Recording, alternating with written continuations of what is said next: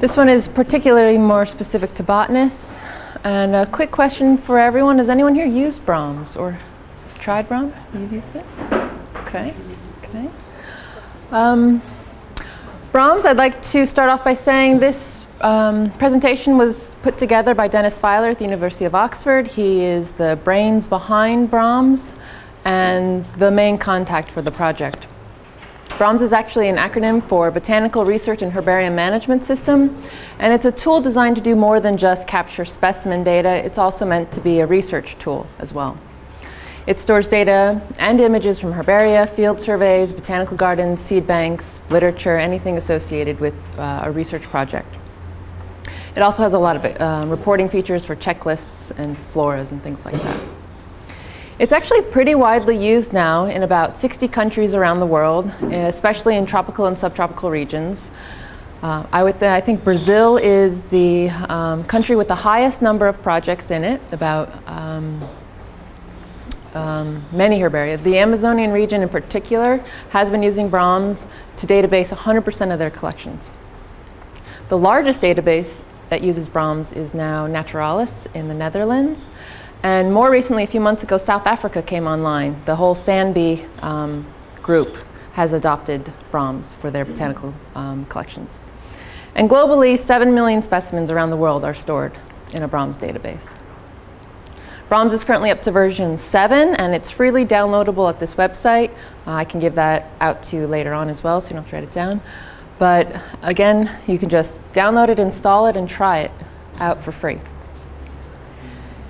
Brahms is made up of a series of pretty much modules to handle each one of these data types, primarily being the backbone of taxa. You can import data sets to store scientific names. Then there's modules for geographic data, any sort of botanical records, plant collections, specimens, all types of specimens from herbarium sheets to DNA samples, images for any one of these categories, plot samples if you're doing survey data. If you work at a botanical garden, you might want to do living collections. Many universities also track their living collections, so this is another option for that. Seed banks and a bibliographic data set for literature. So a taxonomic data set here is pretty much the centralized, as I said, the backbone of a Brahms project. This allows for importing, so if you got a data set from IPNI, you could just import that right into Brahms or any other source. And you can store information at all levels, so you can have a family description or a genus description. And besides that, you can go beyond just full descriptions, the protolog information, any sort of selected references you'd like, synonymy for a taxon, conservation coding, anything related to a specimen or a species you can store in Brahms.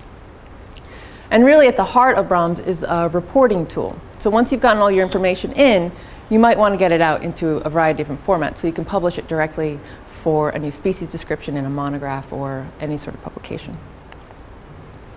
Botanical records. This module is basically to say, I saw plant X at this location. It could be used then as a foundation to start specimen records, but it could also just be to track observations and nothing more. The specimen module does full databasing then of all the fields you would want for a specimen record. Not only just herbarium specimens, but wood samples, leaf collections, DNA, any DNA analyses.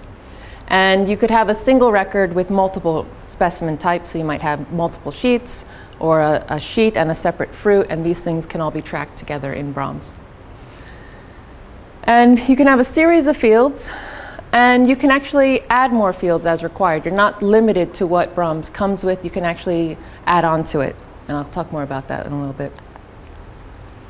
Botanical surveys. This is actually geared towards many different types, so you could actually be doing just a very small plot survey or a very large forest inventory. They are, permanent sites, long-term research projects, and they can be as simple as just recording presence or absence in a location. Or you can have more complex files for species IDs, tree numbers, measurements of plants, so height, width, things like that, voucher references, images, and there are no restrictions. Again, you could add more terms into Brahms as you need.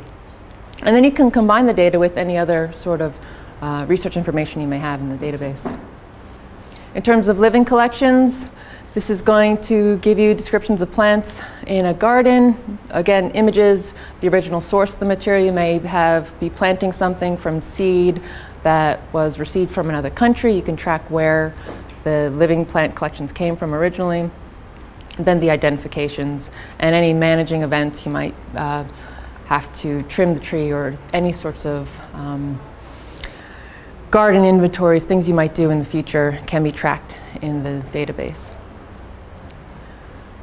Specifically, the seed bank module was developed in collaboration with the Millennium Seed Bank at the Royal Botanic Gardens, Kew. So this one stores all the details that that very large project needed. So it's actually a very robust tool for managing seed banks. And it's really designed to, house everything that's not only at the collection itself, but to do distributions and put information online. Images, you're not restricted to any sorts of single images in Brahms. If you have living plant images, SEM images, multiple images, just label data, literature, things from literature, anything can be linked to a specimen or taxon record. Now, how does Brahms work? Basically, it's a pretty simple format in some sense, in that you can use these very simple rapid data entry files to do most of your work, which actually kind of looks like an Excel spreadsheet. And so you can take a sample of your data set off and go out in the field, enter a lot of information, and then when you come back, you can load it to the main database, and it can check against the authority files and things like that and look for errors. So it really is a mobile system. You can actually go out, use it, and bring it back and have it centralized again. And again, you have this main database, sort of like what John was talking about in database structures this morning. You have your core database file for what Brahms comes with, but then anything else you might want to add sort of is attached to this main file as a separate data set. And so you can have as many of these extension files for the other pieces of information you need. This is a collections management tool. So if you need to create inventories of your specimens, if you need to produce reports, labels, anything to manage your collection, this is actually a very good tool as well. You can create, track loans. You can create online loans. If someone's requested specimens and you can't ship them to them, you can actually digitize them and put them online. And determinations can be returned. So if someone is validating that record, they can return a determination via a website service. You can do mapping out of Brahms as well. Again, it's going to track your locality information, your coordinates, and then from there you can export that data to any sort of mapping system you may be using.